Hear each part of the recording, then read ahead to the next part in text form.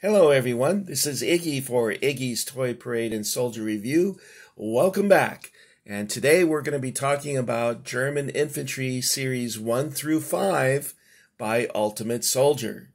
Now, Ultimate Soldier was introduced in 1997,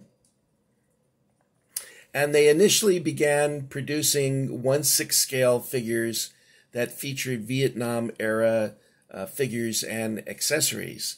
And they became so successful at that they branched out to World War II figures, and then they went from 1/6 scale to 1/18 and 1/32, and this we're going to be talking about is the 1/32. Originally, the figures were released on cards, and they had like a square bubble over the figures.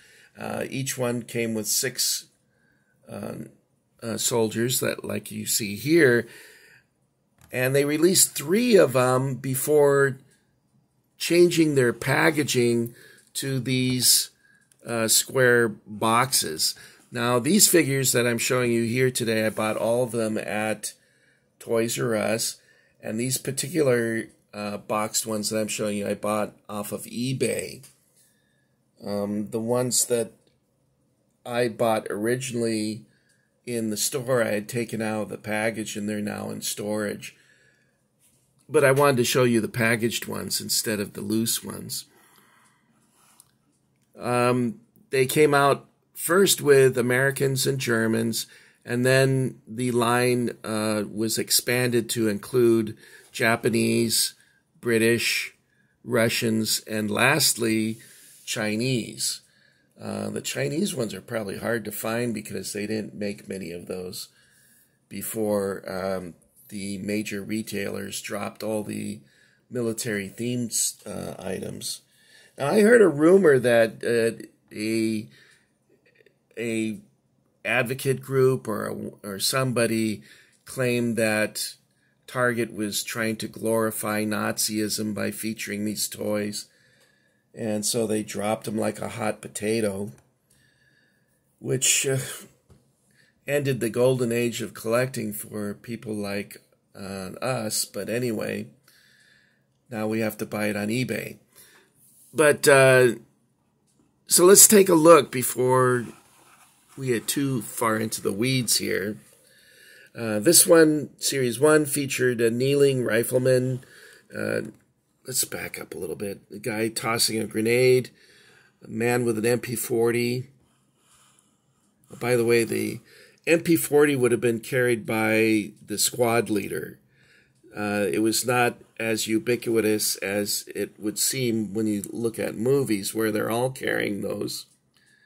This one is, it's so dark in here I can't see. Yeah, I think he's also has an MP40. This one is also carrying an MP40, or is he carrying? Yeah, an MP40. And here we have an officer pointing. That seems that's what they do most, is point. Okay, let's go to the second one in the series. The lighting is kind of wonky here. I'm filming in the Cowboy Kitchen, and it gets really dark in here, and the lighting reflects really badly off of these plastic packaging here, so I'm going to have to manipulate this a little bit. This one, now this guy here, the officer I could swear I know that guy. Or I should say, I know the guy who modeled for that guy. I need to ask Cowboy Carl if that's his brother. I'm pretty sure that's his brother, because he worked for Ultimate Soldier at the time this was made. And then we have a sentry standing at a crossroads. He's got the road signs up there. I'm not sure if road signs were reliable during the invasion, because didn't they turn them around so that people would get lost and stuff? I don't know. Anyway, this one features I call the D-Day camo helmet. They painted them like that during the Allied invasion of France. And I'm going to pick this up so you can look at it. Now, this fella's got I think a Walther P38 pistol. In the movies, they always have a Luger. The Luger was introduced in 1908 and was replaced, I believe, in 1938 by this pistol here, because the Luger was expensive to make. It's a fine pistol, but very expensive. Very cool looking, too, but the Man from U.N.C.L.E. series, if you're old enough to remember that, they used these guns here for their Man from U.N.C.L.E. guns with all the accessories they put on them, the scope and all that stuff. Those were cool, too. Okay, that's Series 2. Set that aside. Here's Series 3. Now, they started to get a little more ambitious with Series 3. And they show a Fallschirmjäger figure in this one. Just one, though. And, of course, they have the Normandy paint scheme, camo scheme on their helmets. This fella has got a severe headache.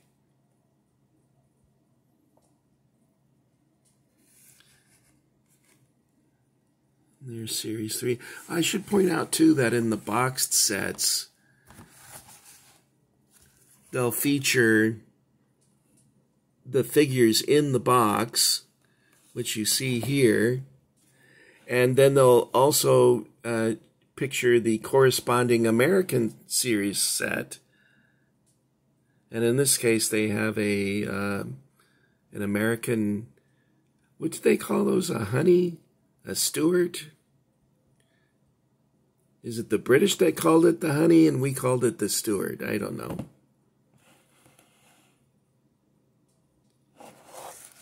Okay, now let me bring over Series 4. Now with Series 4, we have Fallschirmjäger, and these are very ambitious figures. They got some really dynamic poses. So as the line expanded, they got more confident in their figures, because you can see that they're really dynamic.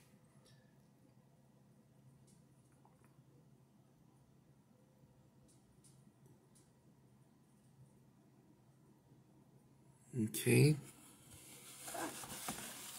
And let's show you the last one here, which is the Afrika Korps.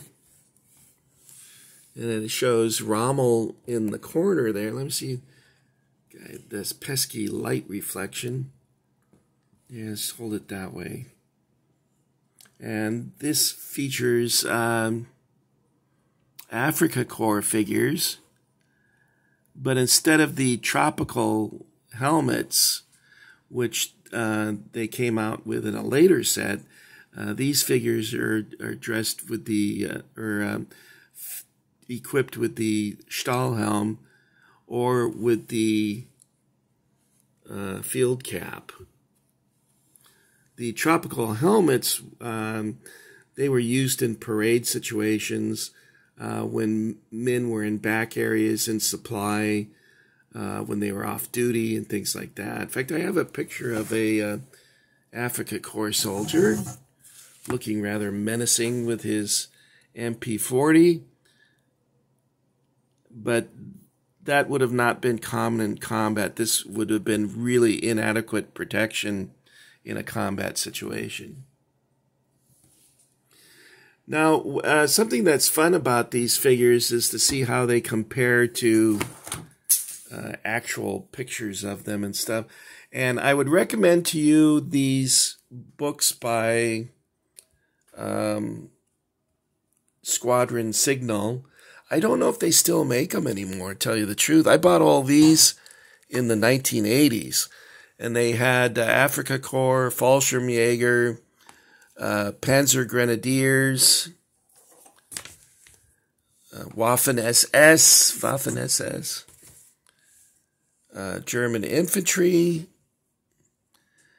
and they are illustrated by Ron Volstad. And I noticed that his work gets better as the series progressed too, but I like his illustrations. Anyway, that's it. Oh, I should mention that they did have a Series 6 in the line, and it came on a strip card, 3 figures per strip, and they came out with, I think, the Afrika Korps figures at that time, and they also had German infantry and Chinese infantry were released at that time. And then, of course, everything, as all good things do, came to an end, and they stopped making them. Okay, well, that's it for me. I didn't have a long video this time. I hope all of you are doing well, and I'll see you on the next video. I'm thinking about doing Forces of Valor Romans next time, but we'll see. Anyway, all of you take care of each other, and I'll see you soon. Don't forget to subscribe. Bye.